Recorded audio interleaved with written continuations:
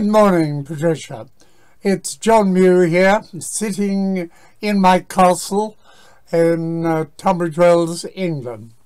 Nice to be with you all. I thought, as a subject today, I would talk about forward growth, because in my mind, that is the most important aspect of orthodontics. If you don't get forward growth, you won't really get very good results. You can always get straight teeth, but we know there's a lot more required than that. I'll start by sharing a few slides.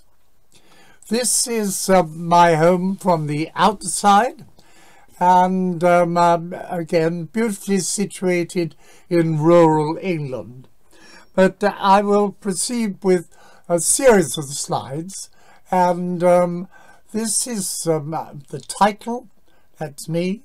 The title here, how important is forward growth? Well, as I've said, it is very important. Let's have a look at the screen and we'll see that I'm saying that forward growth of both the maxilla and the mandible are essential. Now, that really is very difficult for most orthodontists, because in actual fact, I don't think I know any orthodontic treatment or any individual orthodontist who can create forward growth of either the maxilla or the mandible. In my experience, all their treatment is retractive and sometimes quite severely so. Well, what about orthopedics or functional appliances? I know many of you in Brazil use these, and you get very nice results. I've seen them. But when you actually analyze the changes, the maxilla, I think I can say, always goes back. When you use intermaxillary traction, which is essentially what orthopedics is, you will pull the upper jaw back while you bring the lower jaw forward. Now, the lower jaw does come forward a bit, but not very much. It also goes down quite a bit. That is the drawback with functional orthopedics.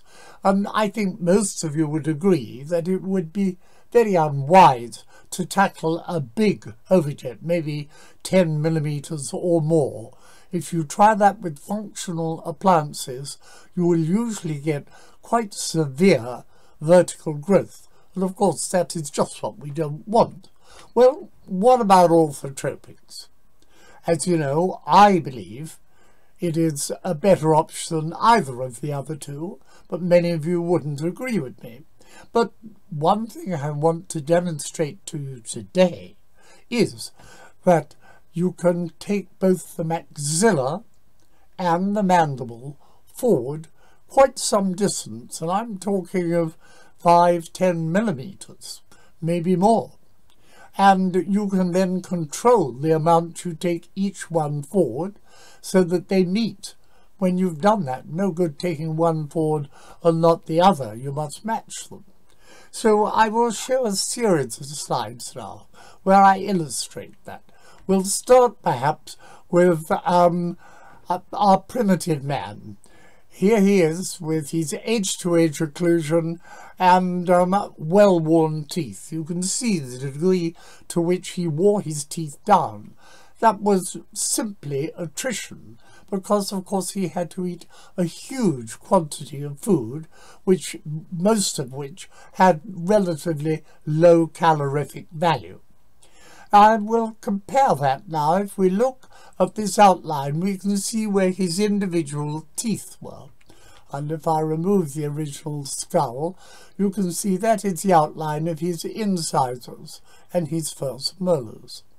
Now, I years ago did some research which I based on work done by Bjork. Bjorn Bjork, a fantastic researcher. Anyway, he traced the average of 1,500 Swedish soldiers, and this was an average, mark you, of modern Swedes, and he traced them out and he placed them like that. Now you can see what has happened, or certainly the difference between our primitive ancestors and the majority of modern Europeans. Now if you look, the maxilla is both of the jaws are quite a long way back, but look at the first molars. I would say it's 1.5 inches or more back. The incisors, probably 3/4 of an inch. Really big measurements in terms of facial appearance. So what does this do to the appearance, and how can we reverse it? I've done quite a bit of research myself, and these are X-ray, well, this is a picture of an ancient skull that we found in a cave in Somerset, England. And from it I constructed the picture on the right.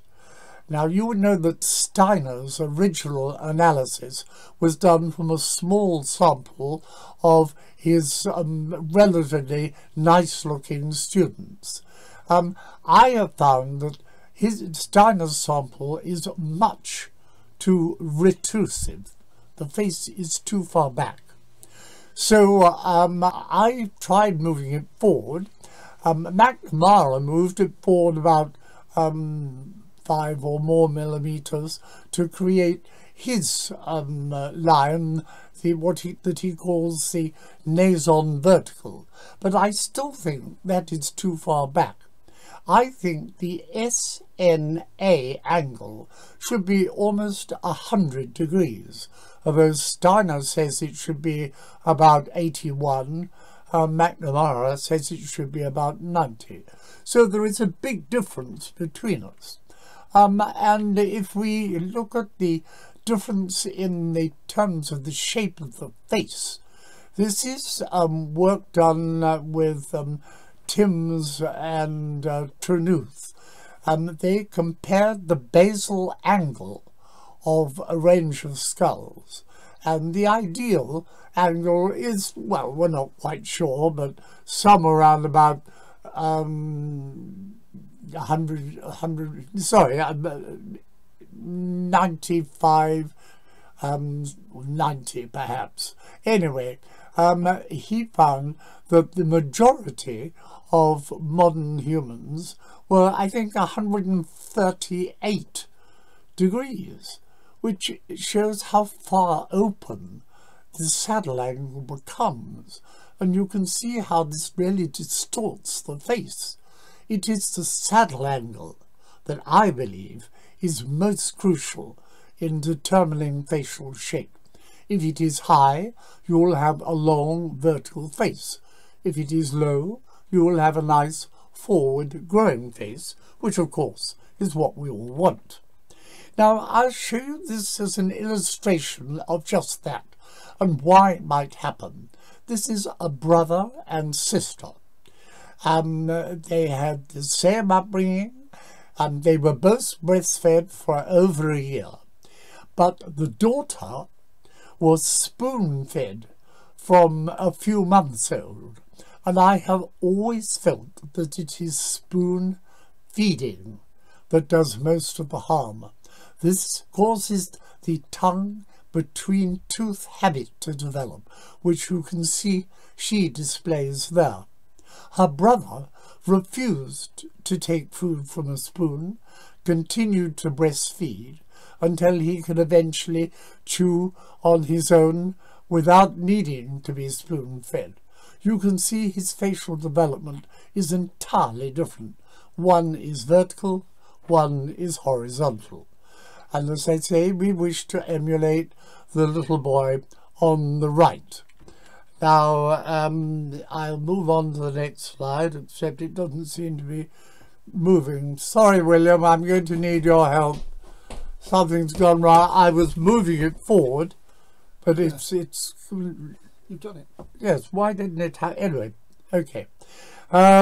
This is an example of the difference that the maxilla will make. If it is forward, you get a really attractive face like the girl on the left. If it is back, you'll get a really unattractive face, like the man on the right. Notice how his forehead has sloped, how his nose is enlarged. Notice the big bump there. Notice how the mid-face is set back. And that is accepted by everyone to be a very unattractive face. But if I now move to another slide, I might ask you a question. Do you think that good cheekbones could make you a princess? Well, I think there's reasonable grounds to think that might be true. Certainly, Meghan has very nice cheekbones, and I'm sure that was one of the reasons why her husband found her. To continue, this is the thing that I find that orthotropics can achieve, which no other appliance that I know of can, and that is substantial forward growth of the maxilla. If you can't get that, you can't really treat a face to make it attractive. You can see that this boy was treated by reducing his upper indicator line. Now, I haven't time to describe that, but essentially it is taking the upper incisors forward to where they should be. But you just tip them forward by pushing on the incisal edge. You then teach the child to keep their lips together and their tongue on their palate. The whole tooth will then move forward and up. Now, orthodontists and most dentists have never seen this because they've never done it. But I've done it hundreds of times, and I know that if you tip the upper incisors forward, many people call it splaying the incisors, and then correct the lip seal and the tongue on the palate, the roots will then also go forward. You can see with that boy, initially he had 1 or 2 millimeters of space for his upper lateral incisor, but the end of the treatment he has lots of space for the lateral incisor and more than enough space for the canine. And if you look at the horizontal growth of the face, it is probably around 10, maybe 12 millimeters further forward, the whole face. That's because, of course, he brought his mandible forward afterwards. But that's another story I'll talk about in a minute. I can show you other cases where I've done the same. See again, with this lad, there is absolutely no room for his upper lateral incisor. Many people would consider extractions at that point. But no, we proclined his upper teeth. We taught him to keep his mouth shut with his tongue firmly on his palate. And the upper incisors just marched forward. And in a sense, the whole maxilla just marched forward. And here I'm talking, what, 8-10 millimeters. That is a huge amount. And of course, it also makes a big difference in the shape of the face. You do need to be able to make the mandible grow forward as well, but fortunately, orthotropics can do that, although I'm afraid that fixed appliances really can't, and even functional appliances don't do so very much. But if we look now at an example of what actually happens during these cases, this is a section from a paper I wrote on forward growth. I did some research with very good, in fact, top-of-the-line orthodontists, and we limited this research to patients who had overjets of more than 10 millimeters. Now, that's quite unusual. Only about 5% of the population have overjets that large. But he's agreed to treat 10 cases doing it his way, and I treated it with 10 cases doing it with orthotropics. He was using fixed appliances, and I was using removable appliances. But if you look carefully, you will see that his case is on the right. At the end and the beginning of treatment, the incisors are more or less in the same position. The overjet has gone, but it has pulled back the upper incisors and pushed forward the lower incisors. I don't see a lot of skeletal movement there. If you look carefully at the slide on the left, the profile on the left, you'll see that the maxilla has moved forward substantially, but so has the mandible. What is really significant is the actual direction of growth at gnathian. I think that is very important, and all of you should study the growth of the gnathian. It should grow in a direction, I think, of about 35 degrees. Most patients who are treated with orthodontic treatment, I find the gnathian grows in a direction of between 60 and 75 degrees. If you treat adults with fixed appliances, I find the growth direction is often more than 90 degrees. In other words, the face actually goes backwards, but of course they're not growing. Anyway, the average direction of growth of the cases that I treated with orthotropics was 24 degrees more horizontal than the average of the cases treated with fixed appliances. Now, that is an absolutely huge difference.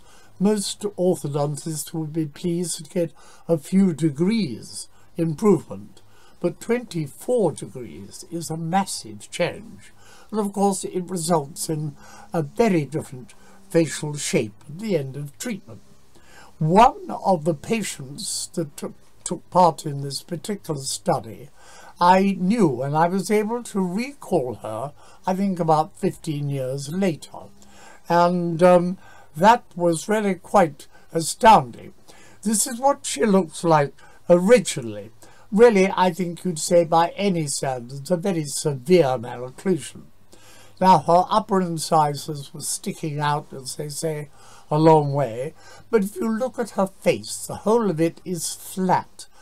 You may not be able to see that, and I know that many orthodontists are quite unable to recognize a flat face, but to me she is flat. If you look under her eye, her cheek descends almost vertically. Well, we treated her with orthotropics. She was, as I say, part of this study group. This is what she looked like at the end of treatment. And I was able to get her to come back some 15 or so years later, and she really has hardly changed. And that is the advantage of orthotropics. If you take all the teeth forward, there's plenty of room for them. Therefore, there's no reason why they should crowd. In fact, you should be able to finish with space behind the wisdom teeth. So you finish with 32 teeth, and they should be straight for the rest of the patient's life. But in addition, you can see that the forward growth makes a big difference to the face itself.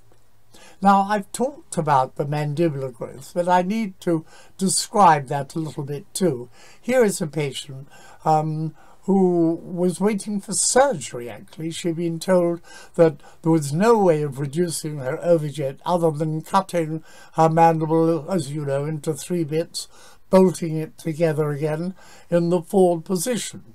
But she came to me for a second opinion, and I said, no, I don't think you need surgery. We can do that with orthotropics. So she wore her appliances well, and you need to. You would all know that orthotropic is not an easy appliance to wear or to adjust. Anyway, she wore it well, and you can see the change in her face, and indeed the forward movement of her mandible as a result of the forward growth. And of course this is what everybody should have. Now I have created a measuring device. I call it a gnathiometer, to measure the forward growth of gnathium. You can't see it very clearly there, but you superimpose on the forehead, just at the nasion here, and 50 millimeters above. You superimpose it there. You then have a scale here, which you lay over. It's transparent, so you lay over a life-size picture of the patient. You can then see within a millimeter how far forward or back the mandible has grown. And of course this is invaluable information, and you should, with any orthotropic treatment, be able to bring the average patient forward 8, 10, maybe if you're lucky 15, sometimes 20 millimeters. Depends of course on their age when you start. But this again is a huge distance. Now here's a girl that I took forward. You can see a relatively flat maxilla to begin with. She had actually a slight class 3 relationship. Now many of you orthodontists and certainly general dentists are horrified by this stage of treatment. I mentioned before we move the incisors into the right position. But of course during her previous vertical growth all the other teeth have moved out of position. So at this point here only the upper central incisors are in the right position. All the rest of her teeth are in the wrong position. We then move all the rest of the teeth and the lower jaw into the right position to get a nice shaped face. I know it is a completely different method from any I've ever seen taught, but I hope you can understand the logic. That is why the indicator line, I mentioned that, is so important. It will tell you where to put the upper and lower incisors, so that you can then reposition all the other teeth in the right position. And that is how you can achieve a total correction with a stable result and no extractions. But we can measure the same. This is a boy, and I think you can see here that I measured him with the goniometer, and I could see that he had grown forward, I think, over 10 millimeters. But both his upper jaw and his lower jaw have come forward. Look at the contours here, and this is where you get a big difference. It's quite different from the contours here. Now that is partly due to the change in the maxilla, but mostly due to the change in the saddle angle. I talked about that at the beginning of my talk. The saddle angle is very important because it controls this facial change. You may think you're moving the maxilla and mandible, but in reality most of that change is due to the closure of the saddle angle. I think that's all I need to say for today. I hope I've given you something to think about, and certainly you should learn about orthotropics. It's a complex treatment, but there is no doubt that in the future it will overtake all orthodontic treatment, and I think also orthopedic treatment as well.